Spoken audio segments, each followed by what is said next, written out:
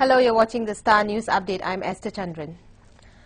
A former Kuala Dimensi Sdn Bhd project director is the fourth person to be charged by the Malaysian Anti-Crime Commission (MACC) over the Port Klang Free Zone financial fiasco.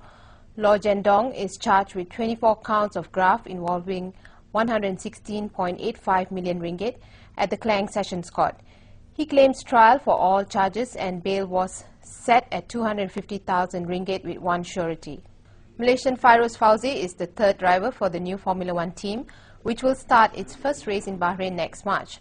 Sports Minister Dato' Ahmad Sabri Cik made the announcement Monday on behalf of Prime Minister Dato' Sri Najib Tun Razak.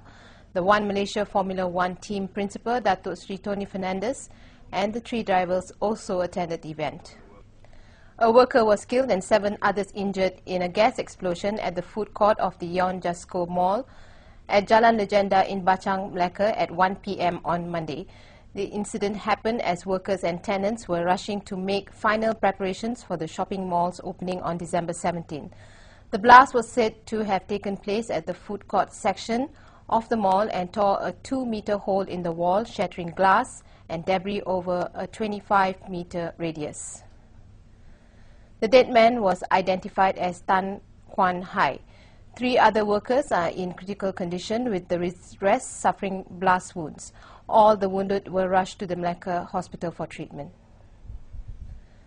The Dewan Negara was told Monday that the next of kin of life insurance policy holders who die of influenza A H1N1 will receive compensation from their respective insurance companies.